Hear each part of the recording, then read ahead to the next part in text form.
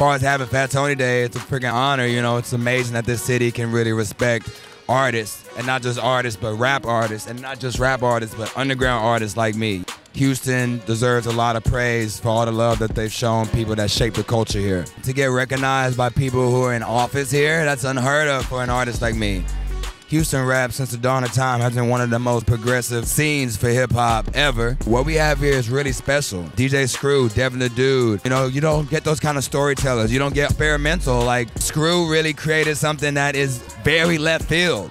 You know what I mean? It is progressive as heck. I'll always honor Houston for that, and I'll always promote Houston rap because it changed my life. And if you really look around, we've influenced so much of the world musically. What up? It's Fat Tony, and you tuned in to Music Houston. Make some noise.